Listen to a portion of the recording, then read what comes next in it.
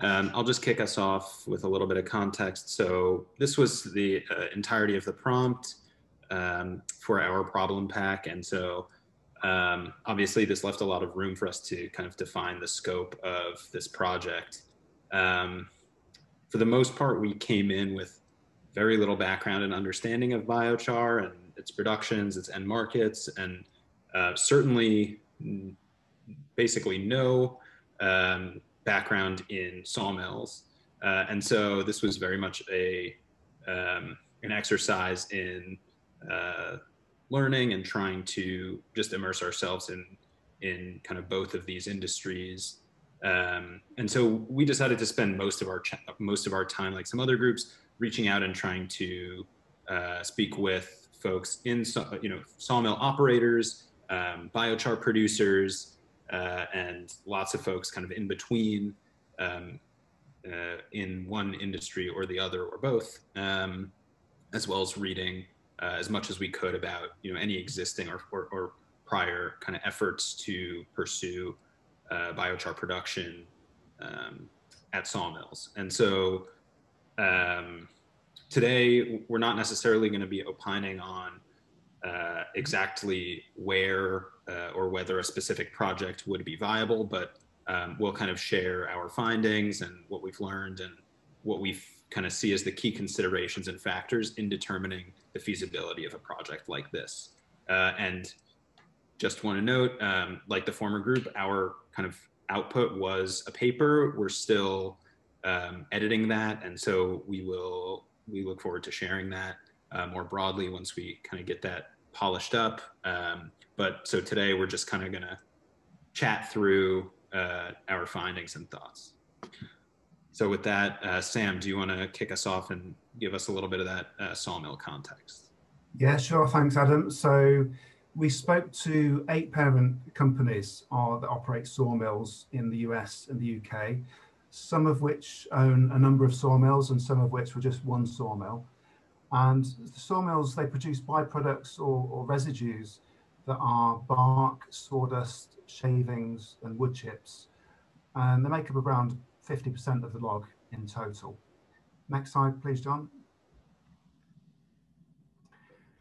When we were speaking to the sawmills, our first discovery was that all of these companies we spoke to are either using or selling their residues into various industries such as pulp and paper, chipboard, MDF board, horticultural use for mulch landscaping, animal bedding, like in the equestrian market, or into compressing the fuel into pellets or fuel logs, and also combined heat and power generation from biomass boilers, where the heat's used for the kilns that dry the timber and the residual power is sold back to the grid. And residual prices vary between $10 to $80 per ton. It depends on the log price at the time, the local market, transportation to the client, and the residue type. Sawmills with biomass boilers, also they get the value from the process energy that they've saved and from the electricity that's sold back to the grid. So the conclusion, all these companies, they're very aware of the value of their byproducts and they seem to be operating in a sustainable way.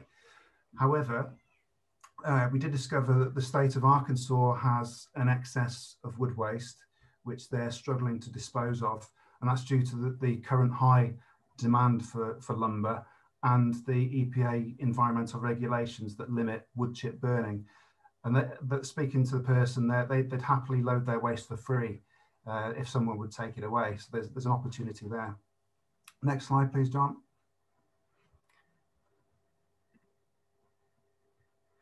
So are sawmills aware of the biochar market? From the companies we spoke to, in the US, the answer is yes. In the UK, the answer is no. Although the UK Biochar Research Centre is in talks with a large sawmill company in the UK. So in the US, Teton West is working with a biochar company who gets paid for the carbon credits, but there's no demand for the product. Frères Lumber Co. have tried selling biochar for years in the form of concrete, wastewater, soil markets, but again, they've just found there's no demand. And Weyerhaeuser, they also reported a lack of demand and raised the issue of the upfront costs.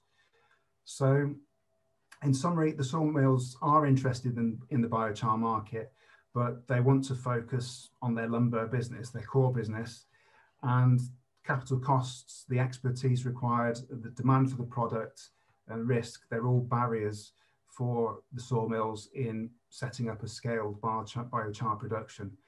But there are opportunities for them to partner with companies like biochar companies like Pacific Biochar. So next, Nancy's going to talk to us about the biochar markets. Thanks, Sam.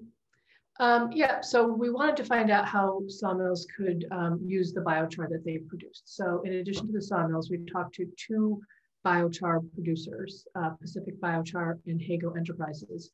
And a couple other people shared their time with us, Peter Oliver from the Burning Question and the Urban Drawdown Initiative. And what we found out was that there are markets for biochar, but its potential depends on three factors.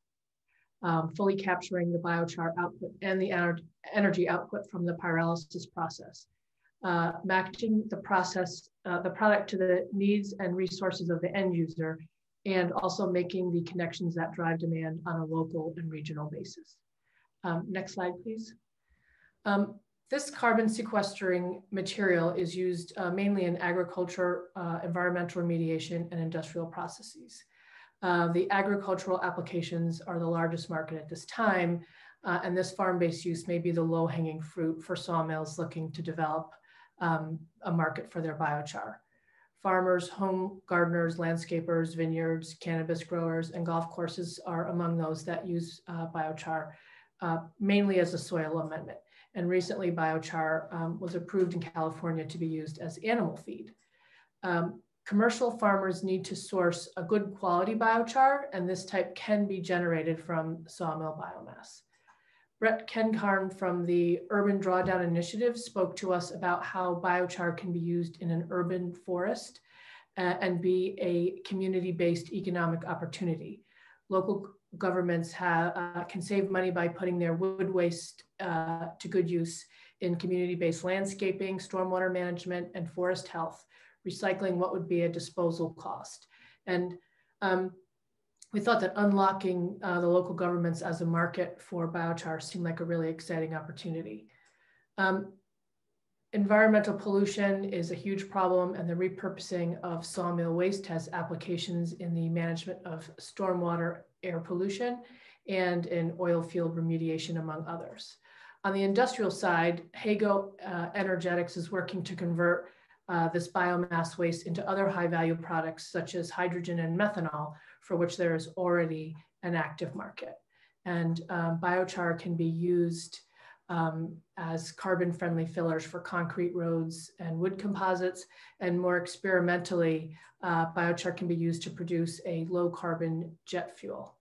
Next slide, please. There are a number of barriers to sawmill success in the biochar market, with the biggest being the need to create demand. Like most new technologies, we need to start with a lot of education and adding in community engagement, boots on the ground, technical support, and accessible financing options will help the biochar producers direct end users on the way that they can incorporate biochar into their practices. Lowering the cost of biochar is a huge factor in creating a market for demand.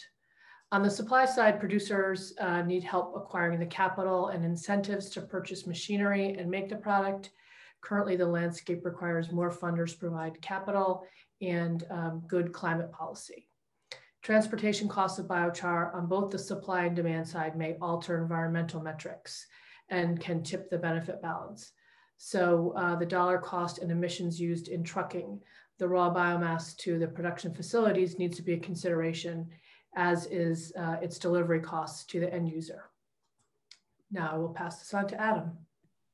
Thank you, Sam and Nancy. Yeah, I'm gonna just pick up where Nancy was bringing us there in terms of thinking through the feasibility aspect of this. So we did some research to try to understand kind of what those capital requirements looked like. And the pyrolysis process kind of on site, as Sam alluded to, can actually be quite efficient in that you have everything in one place. You can ideally avoid the transportation costs and emissions, and then you can make use of the byproducts, the syngas that comes out of the pyrolysis process for heating and energy systems that exist within the sawmill. So in that sense, there's a strong kind of value proposition there. The challenge is, as Nancy alluded to, the demand is not necessarily there to make a strong financial case for the upfront costs. So diving into those costs, we found kind of a wide range of estimates, but we think that to basically retrofit a pyrolysis system at a sawmill would cost somewhere between $500,000 to several $1 million. And that's dependent on a lot of factors, the existing kind of infrastructure of the sawmill, the volume of biomass that you need to process, obviously the type of system and the quality of biochar that yields. So there are a lot of factors in that. But ultimately, to Sam's point, this would involve a sawmill taking a substantial financial burden on in order to fund what would be basically an ancillary revenue stream for them. And so,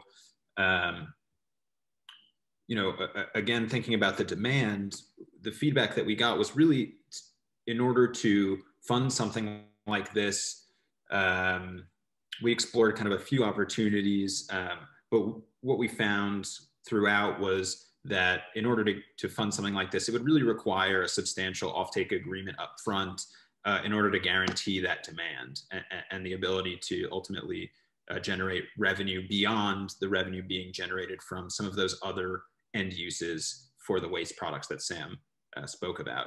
And so that is quite a difficult hurdle to get past with the demand constraints that we've heard kind of universally. And that demand would need to be fairly localized, again, because of the transportation costs. It's not a very high value product. And so when you incorporate the emissions and cost of transportation, it can quickly kind of erase those margins. We did a bit of research to understand public-private partnerships and grants and incentives and things of that nature. And we found that these are going to be highly contextual and localized, of course. And what we found, speaking with Brett from Urban Drawdown that Nancy mentioned, a lot of the kind of municipal efforts around neutrality or carbon sequestration tend to be more urban focused. And so that is not where sawmills tend to be located. And so that's also a challenge. The other big piece here, obviously, is the carbon credit opportunity. And I'm going to speed through this. I know we have 1 minute. There are a lot of challenges around carbon credits. Firstly, there are only 2 certifying bodies that we found for biochar carbon credits. And those are both pictured here, the EBC and the IBI. And worth noting that these are both industry groups. These are not broader certifying bodies that you see creating standards for some of the other nature-based offsets solutions. And so we think that this ultimately reflects that there's limited demand for these credits at this time. In December, Vera announced that they would be working on a biochar standard. That's a great indicator that there's growing interest here. And currently, Pacific Biochar is selling carbon credits. I believe they're the first certified seller in the United States of biochar carbon credits in the voluntary market. They're priced at $74 per ton. That's substantially higher than a lot of the natural solutions in forestry and agriculture that we've seen, but certainly lower than many engineered solutions. And so it's just very early for the carbon markets here, and certification is a difficult process, requires you to already be producing and have samples, meaning that kind of pre-selling credits would not play a role in the actual financing of the installation and the production. So last slide, very quickly. Just some kind of takeaways here for us. We think there's a big opportunity to derive financial and environmental value from sawmill waste. There's a lot being left on the table there. But sawmills seem to be resistant to this opportunity unless it demonstrates a strong financial opportunity and or somebody can de-risk this investment. And that's not the case currently, except in a few situations like what Pacific Biochar has done. And so we think ultimately the biggest obstacle here, and we're seeing progress, but is the kind of limited demand both for biochar and for biochar offsets. We think if those can continue to scale and grow, which it seems they are, we're excited about the opportunities in this space. Thanks.